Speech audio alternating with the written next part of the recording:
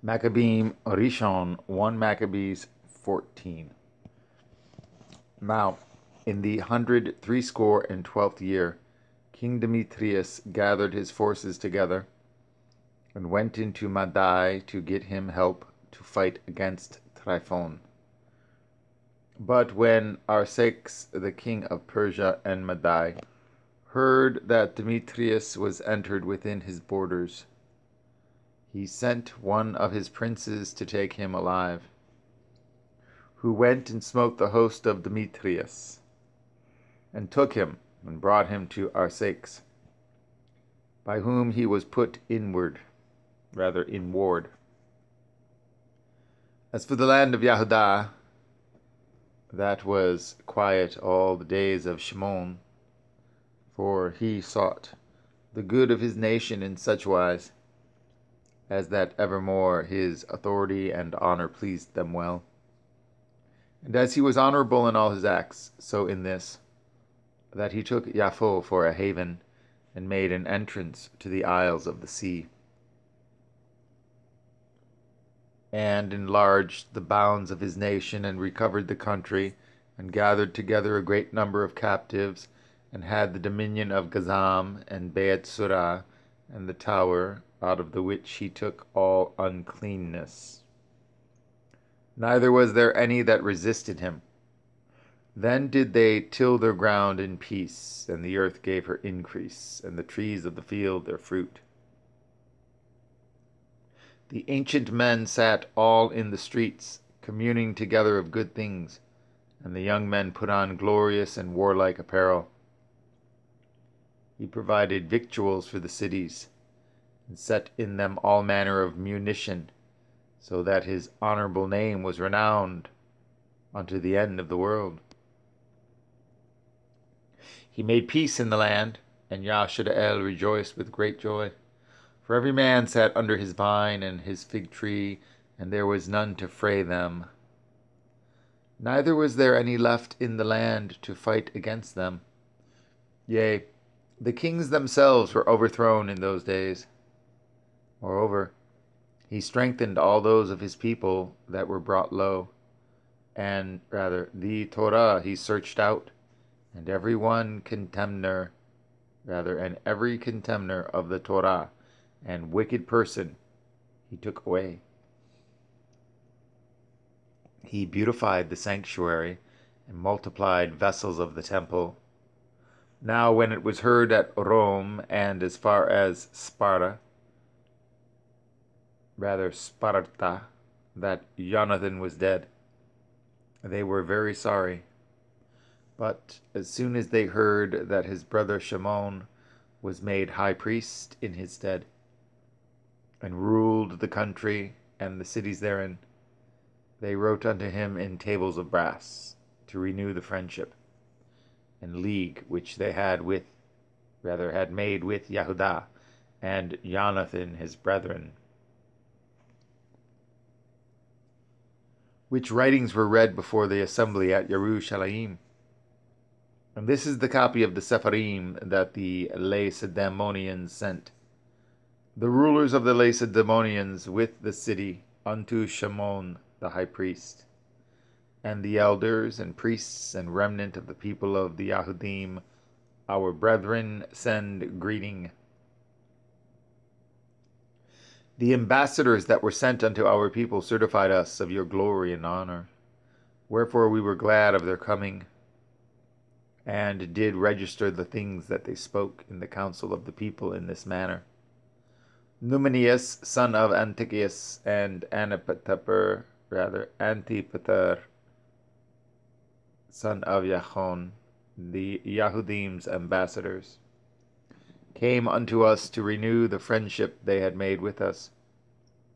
And it pleased the people to entertain the men honorably, and to put the copy of their ambassage in public records, to the end of the people, to the end the people of the Lacedaemonians might have a memorial thereof. Furthermore, we have written a copy thereof unto Shimon the high priest. After this, Shimon sent Numenius to Rome with a great shield of gold of 1,000 pound weight to confirm the language with them. Whereof when the people heard, they said, What thanks shall we give to Shimon and his sons? For he and his brethren and the house of his father have established Yashar'el, and chased away in fight their enemies from them, and confirmed their liberty. So then they wrote it in the table of brass. Rather, they wrote it in tables of brass, which they set upon pillars in Mount Sion.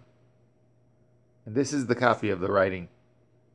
The 18th day of the month Elul, in the 163 year, being the 3rd year of Shimon the high priest, at Saram El, in the great assembly of the priests and people and rulers of the nation and elders of the country, were these things notified unto us.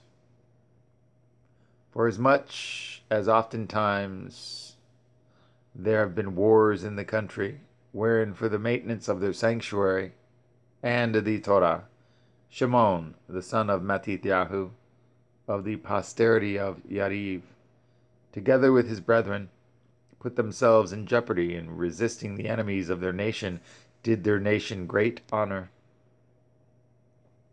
For after that Jonathan, having gathered his nation together, and been their high priest, was added to his people, their enemies prepared to invade their country, that they might destroy it and lay hands on the sanctuary.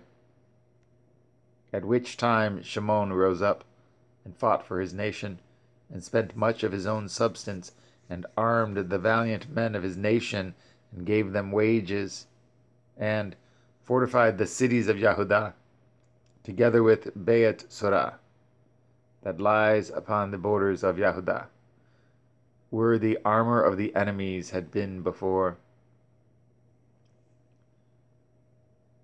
But he set a garrison of Yahudim there.